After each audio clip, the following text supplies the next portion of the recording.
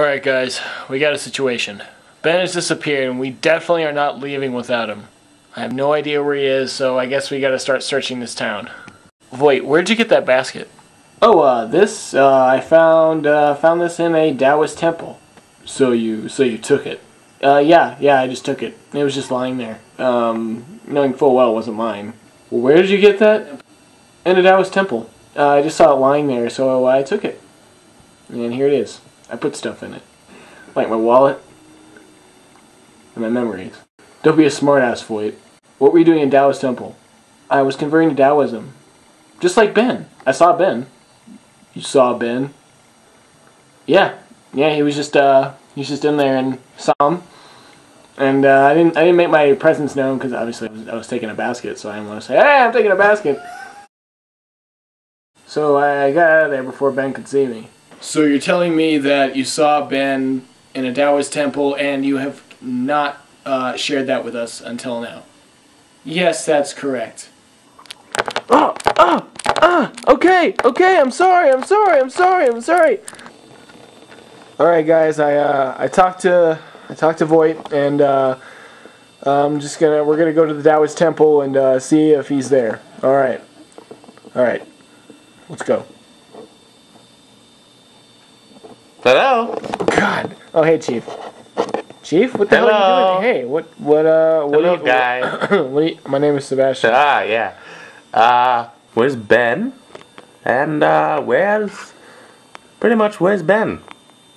We're actually gonna pick him up right now, sir. Oh, great! That sounds great. Yeah, that's fantastic. That's you know. He wanted to go see the marketplace. Fantastic.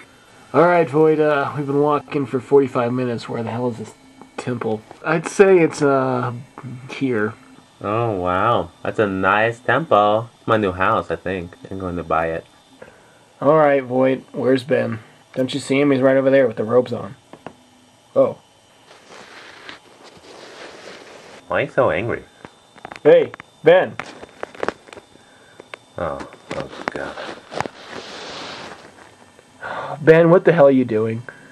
Oh, it's you. Well, I left for a reason. It was too many, bodies falling on me and ships blown up and Voight still alive. Alright, whatever qualms you have with Voight, you need to, discuss them with him like a person. Not just run away off to some Taoist temple. Okay. What do you think they're talking about? I think they're talking about me. Yeah, okay. You know what? I've never liked you. I'm a Taoist now, Sebastian. My life is good. You don't even know what a Taoist is, Ben. I know enough. The Buddha was nailed to the cross and died. No. No, the Buddha has nothing to do with it. Lao Tzu was the founder, and he was nailed to a cross. Oh, that's right. Yeah. Lao Tzu wasn't nailed to a cross. Not even a little. No, he wasn't. What? A little? Yeah, I think you're mistaken. He was, at least some of him was nailed to a cross.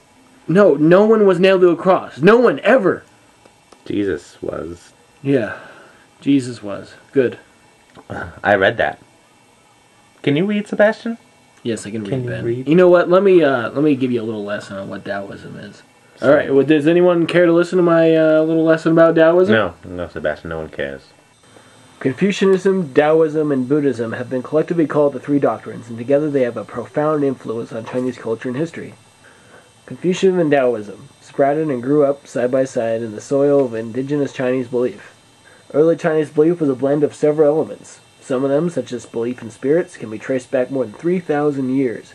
The following elements provide a basis for later developments in Chinese religion and were especially important to the development of Confucianism and Taoism. Now, everyone knows what spirits are, I hope. They're pretty much a given. Anyone who has seen Poltergeist and its two sequels know what spirits are. Good spirits brought health, wealth, long life, and fertility. Mm-hmm. Bad spirits caused accidents and disease. Another element is Tian. During the Shang Dynasty, about 1500 to 1100 BCE, the omnipotent power that was believed to rule the world was called Shang Tai, and was thought of as a personal god capable of being contacted by diviners. That's all you need to know about that. Well, they like the veneration of ancestors. God, I wish I could say that about my mother-in-law. Yeah.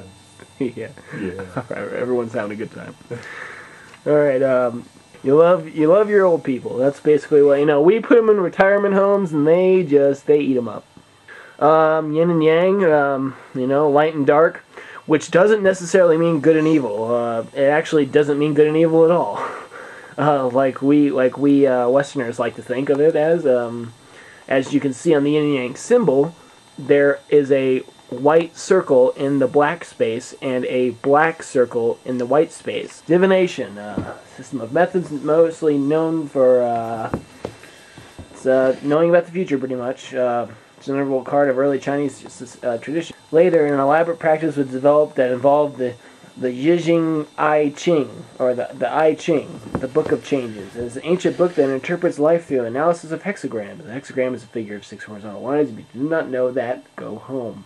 Alright, we're moving faster than Speed of love. Its earliest documents contain many threads: shamanism, appreciation from the hermit's life, desire for unity with nature, and fascination with health, long life, breathing, everyone loves breathing, meditation, and trance. The Tao Te Ching is generally seen as one of the world's greatest books. It is also the greatest classic of Taoism, accepted by most Taoists as central scripture. Its title can be translated as the classical book about the way and its power.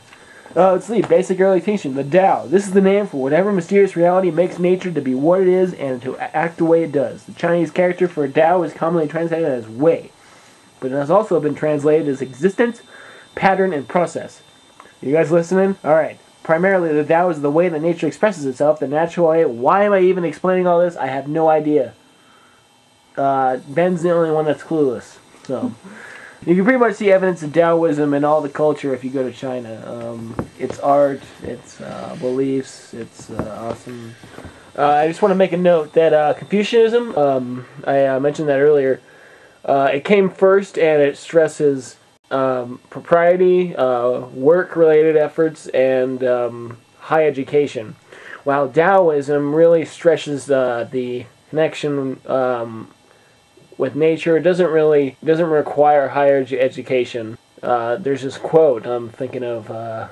You can be a Confucianist at work and a Taoist at home.